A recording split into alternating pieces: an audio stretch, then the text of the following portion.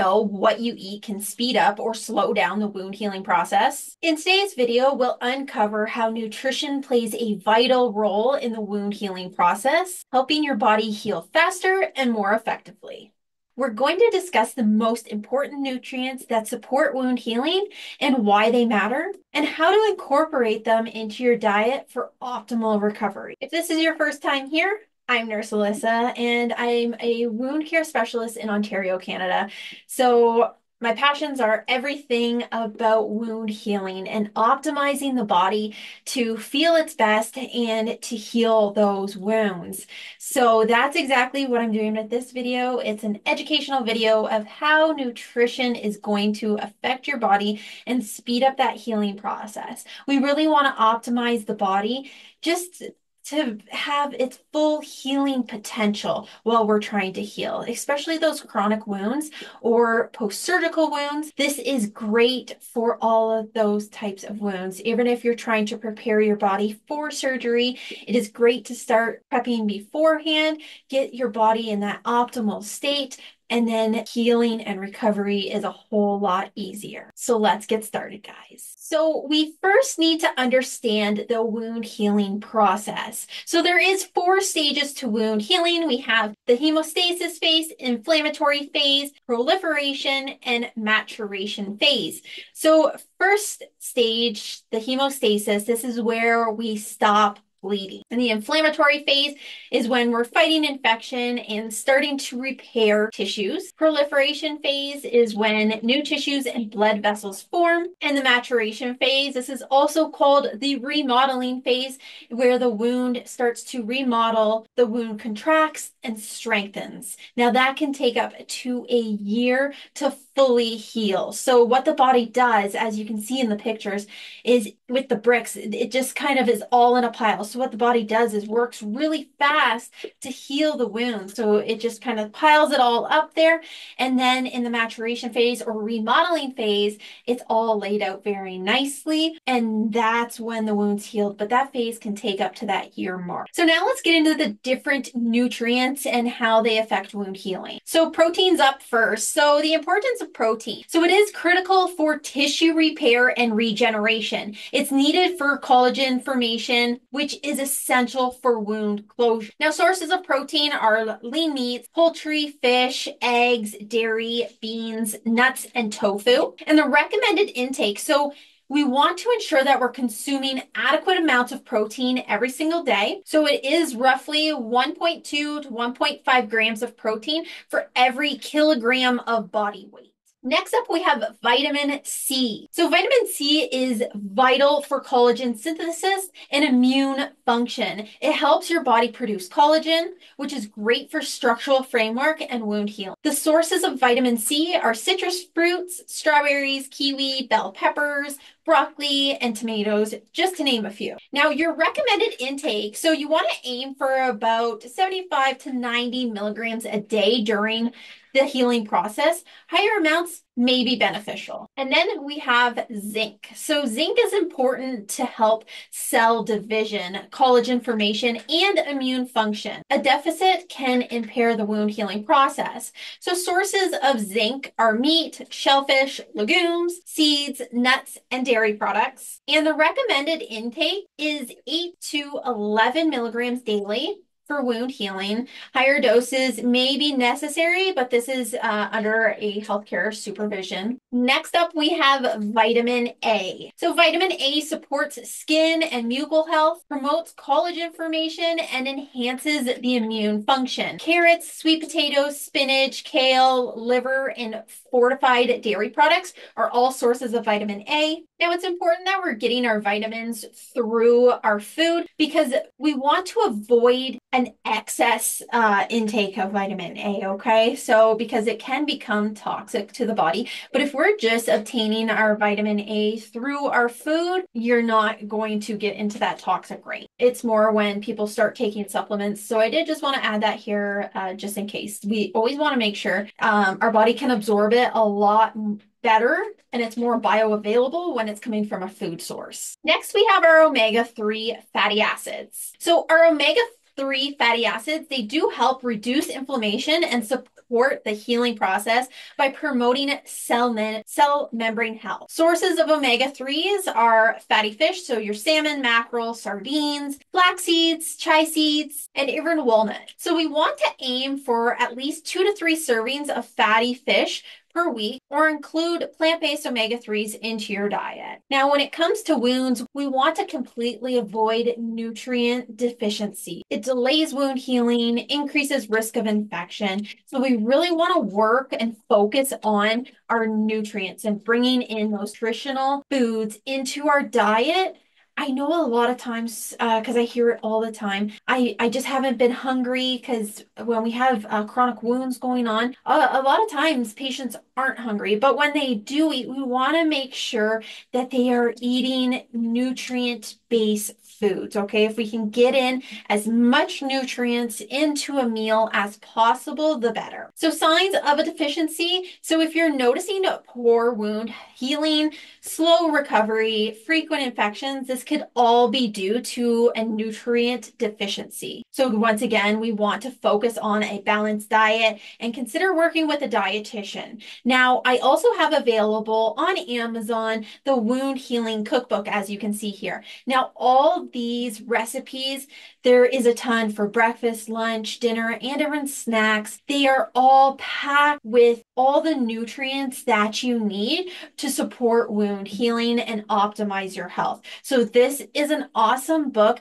if you're going in for surgery, or you have a chronic wound, or you're trying to heal from surgery. All of these are going to help optimize your body. So it is a great resource for patients trying to heal. And once again, I'll link it down below in the description, a clickable link to my Amazon page, if anybody is interested in this book. I thought I would just put in a few sample meals here from the book, just to give you an idea of the type of meals. They're very nutrient based. Now you can add in anything you would like to these recipes. That's the great thing. They are base recipes. They provide all the nutrients that you need for wound healing and to support your body. But just like I have right here, the vegetarian chili, you can add meat to this. Perfectly acceptable. Add some ground beef or some chicken. It's just going to increase the protein and increase the nutrients, okay? So these are base recipes. You don't have to go by the T with them, and you can add anything to your liking. So I have a vegetable omelet, Greek yogurt parfait, a vegetarian chili, grilled shrimp tacos. There is awesome recipes in here, and I really made it so everybody can find something that they like. Also, at the back of the book, there is a list of different foods that you can add into your favorite meals, and they're categorized by nutrients. So once again, this is an amazing resource for anyone who is dealing with chronic wounds. So it's not only our food intake, but it's also hydration. So the amount of fluid that we're drinking definitely affects wound healing also. So proper hydration is essential for nutrient transport, cell function during the healing process. Dehydration can lead to slower healing and increased risk of infection. So like I said, it's so important that we are eating our proper nutrients, but it's very important that we're getting enough fluids to transport the nutrients to and throughout our body. So how much fluid should you be drinking in a day? So you want to drink at least 8 cups of water a day. And if you're having a lot of exudate coming from the wound, you want to balance that out. So say you're losing a lot of exudate a day, about a half a cup to a cup of fluids through that wound, you want to make sure that you are once again increasing the fluid amount and drinking that back, because you are going to have some evaporation from the exudate of the wound. So you want to make sure that you're replacing that, especially if you have a heavy exudating wound. This also goes for if you're in a warmer climate or it's in the dead of summer, you want to be increasing the amount of fluids that you are taking. So some tips to staying hydrated: you can also add foods that have a lot of fluid in them. So cucumbers, watermelon, soups. These are all going to increase the amount of fluids that you're taking. It doesn't just have to be water. I always tell people spice up your water a little bit. Put some lemon, some lime, even a little bit of cinnamon, some spices. It really doesn't matter what you put into your water, some fruit. You can kind of spice it up a little bit so it's not so plain, because I do know a lot of people have some issues with drinking plain water. Now, you can drink broths. Coffee is very dehydrating, so you want to be cautious with the amount of coffee that you're drinking. But with that said, just increase the amount of fluids is going to definitely help you, and try to hit that 8 cups per day.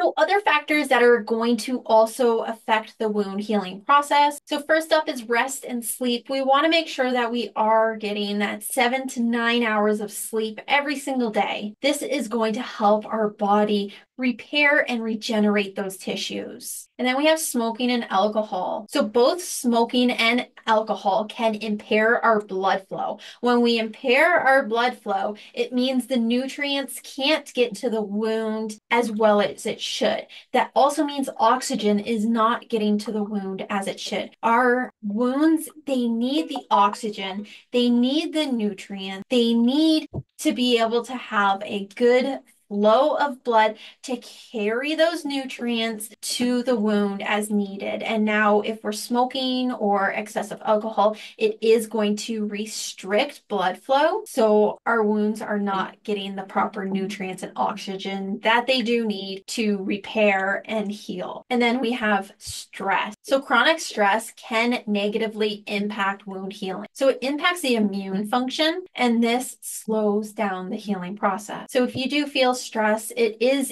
important that we do some relaxation technique like deep breathing or mindfulness, and this will help reduce stress and let our body properly heal. So as you can see, incorporating the right nutrition and proper hydration can significantly enhance wound healing. You got to remember that our body needs support during the wound healing process. So prioritize nutrition and getting enough water into your diet to help speed up that healing process. If you found this video helpful, please do share it out to anyone you think may need to watch this. And don't forget to like and subscribe to my channel. I do want to share, I was just able to hit 10,000 subscribers, and I am so excited about that. I thank you guys so much for supporting my channel.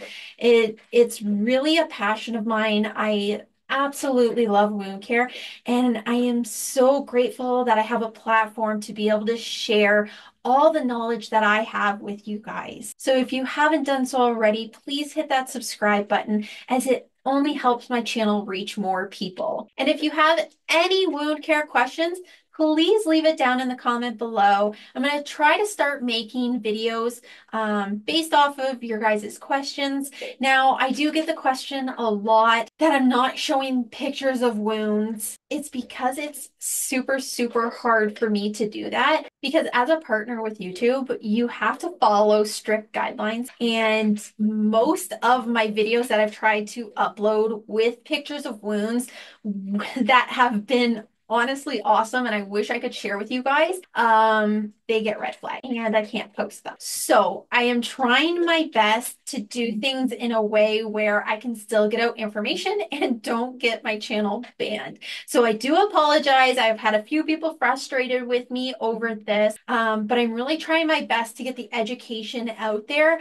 I know that I can't show the wounds, especially in the case studies, and it really sucks. Even for me, it sucks that I can't share it with you guys. But once again, these videos are getting red flagged, and half the time I have to go in, take out all of the actual pictures out of it, re-record, and then upload it. So it has been frustrating for me too. But just know that I am trying my best to get the education out there to you guys. So I want to thank you for watching, and take care of your health.